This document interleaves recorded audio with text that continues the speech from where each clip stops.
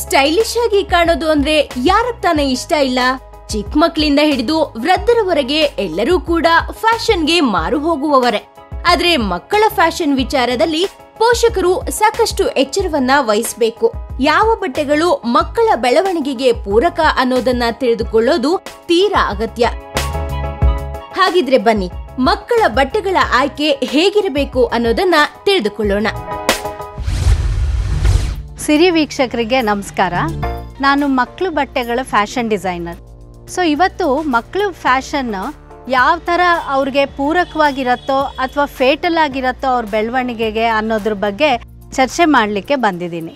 So ಇದರಲ್ಲಿ ನಾನು ಬಟ್ಟೆಗಳು ಯಾವ ಥರ ಅವ್ರ ಪ್ರಪಂಚದಲ್ಲಿ ಅವ್ರ ಬೆಳವಣಿಗೆಗೆ ಪೂರಕವಾಗಿ ನಿಂತು, ಬಣ್ಣ ಇರ್ಬೋದು, ಸ್ಟೈಲ್ ಇರ್ಬೋದು, ಫ್ಯಾಬ್ರಿಕ್ ಟೆಕ್ಸ್ಚರ್ ಇರ್ಬೋದು, ಅಥವಾ ನಾವು ಯೂಸ್ ಮಾಡೋ ಅಂಥ ಒಂದು ಲೇಸ್ ಇರ್ಬೋದು, ಫಿನಿಷರ್ಸ್ ಇರ್ಬೋದು, ಇದೆಲ್ಲ ಯಾವ ಥರ ಅವ್ರ ಆರೋಗ್ಯ, ಬೆಳವಣಿಗೆ, ಆಕ್ಟಿವಿಟಿ ಮೇಲೆ ಪರಿಣಾಮ ತೋರಿಸತ್ತೆ ಅನ್ನೋದ್ರ ಬಗ್ಗೆ ಮಾಹಿತಿ ಕೊಡ್ತೀನಿ.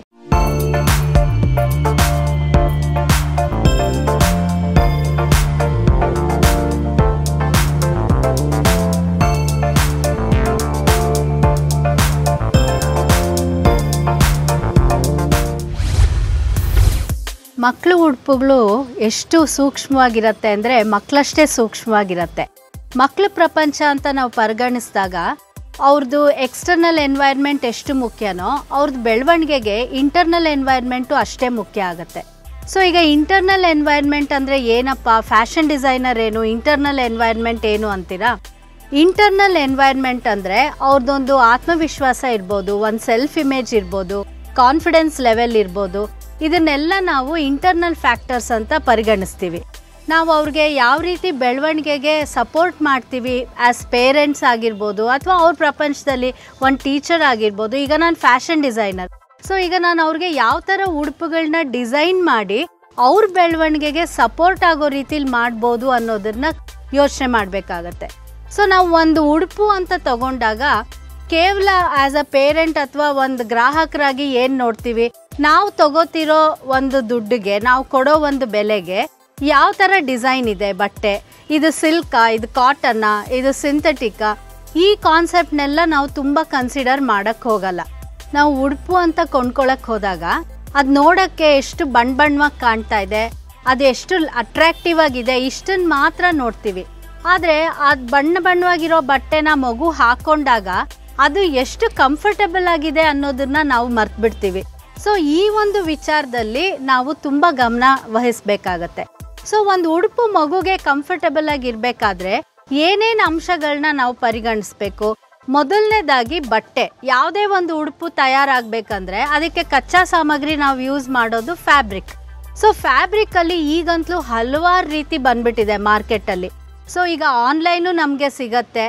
ಆದರೆ ನಾವು ಆನ್ಲೈನ್ನಲ್ಲಿ ಕೊಂಡ್ಕೊಳ್ಳುವಾಗ ಒಂದು ಏನು ಗಮನ ವಹಿಸ್ಬೇಕಂದ್ರೆ, ನಮ್ಗೆ ಆ ಬಟ್ಟೆನ ಮುಟ್ಟಿ ಅದ್ರ ಟೆಕ್ಸ್ಚರ್ ಯಾವ ಥರ ಇದೆ, ಸಾಫ್ಟ್ ಆಗಿದೆಯೋ, ರಫ್ ಆಗಿದೆಯೋ, ಯಾವ ರೀತಿ ಇದೆ ಅನ್ನೋದು ನಮಗೆ ತಿಳುವಳಿಕೆಗೆ ಬರಲ್ಲ.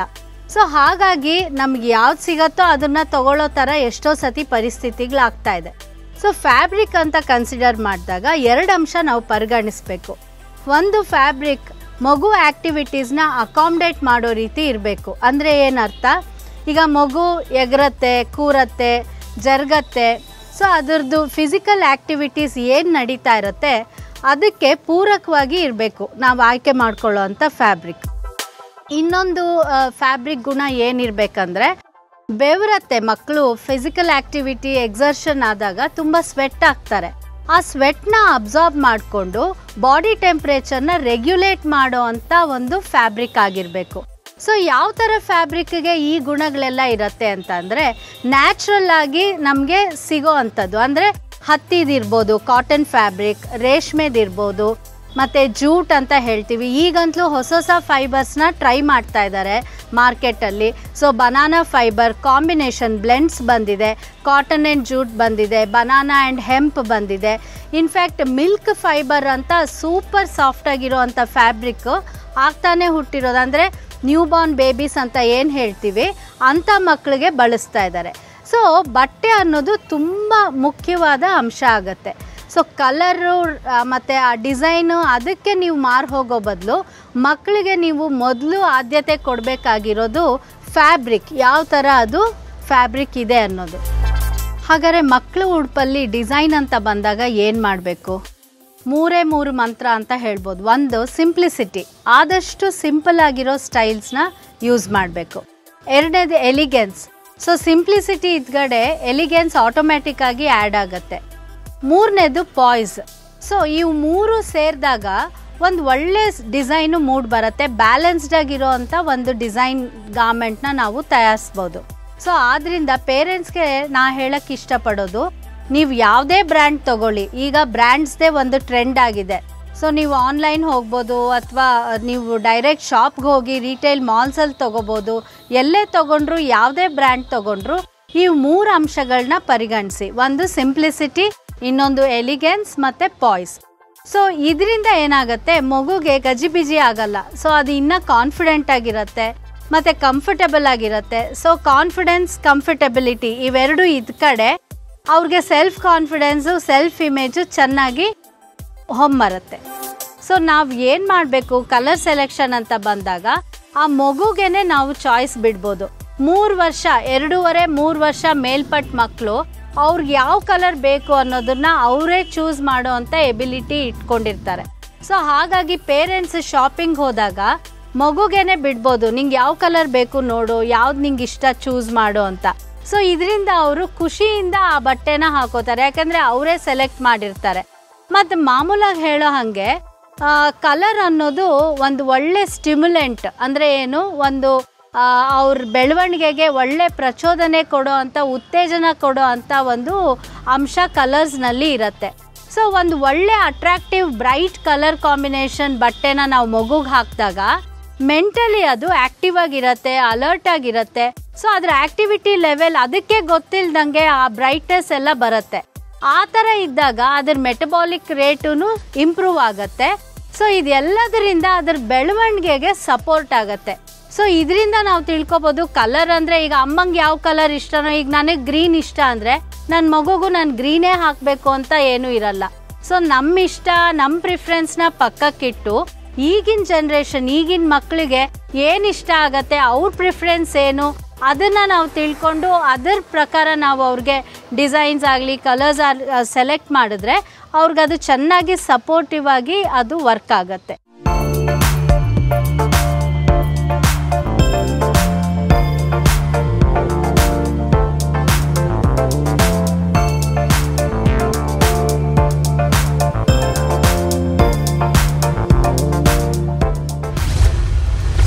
ಮಕ್ಕಳ ಪ್ರಪಂಚದಲ್ಲಿ ಫ್ಯಾಷನ್ ಅನ್ನೋದು ಅವ್ರ ಬೆಳವಣಿಗೆಗೆ ಪೂರಕವಾಗಿ ನಾವು ಉಪಯೋಗಿಸ್ಕೋಬೋದು ಅಂತ. ಯಾವಾಗ ನಾವು ಪೂರಕವಾಗಿ ಉಪಯೋಗಿಸ್ಕೋಬೋದು ಅಂದರೆ, ನಾವು ಅದನ್ನು ಸೈಂಟಿಫಿಕ್ ಆಗಿ ಒಂದು ಅವೇರ್ನೆಸ್ಸಿಂದ ಯೂಸ್ ಮಾಡಿಕೊಂಡಾಗ ಅದು ಮಕ್ಕಳ ಬೆಳವಣಿಗೆಗೆ ಪೂರಕವಾಗಿರುತ್ತೆ. ನೋಡಿದ್ರಲ್ಲ, ಯಾವ್ಯಾವ ಅಂಶಗಳು ಮಕ್ಕಳ ಬೆಳವಣಿಗೆಯಲ್ಲಿ ಎಷ್ಟು ಪ್ರಮುಖ ಪಾತ್ರವನ್ನ ವಹಿಸುತ್ತವೆ ಅನ್ನೋದನ್ನ. ಇನ್ಮುಂದೆ ಮಕ್ಕಳ ಬಟ್ಟೆ ಆಯ್ಕೆ ಮಾಡುವ ಮುನ್ನ ಸರಿಯಾಗಿ ಯೋಚಿಸಿ. ಇನ್ನೂ ಹೆಚ್ಚಿನ ಅಪ್ಡೇಟ್ಸ್ಗಳಿಗಾಗಿ ಸಿರಿ ಕ್ಲಬ್ ಯೂಟ್ಯೂಬ್ ಚಾನೆಲ್ ಅನ್ನ ಸಬ್ಸ್ಕ್ರೈಬ್ ಮಾಡಿ. ಜೊತೆಗೆ ನೋಟಿಫಿಕೇಶನ್ಗಾಗಿ ಬೆಲ್ ಐಕಾನ್ ಒತ್ತಿ.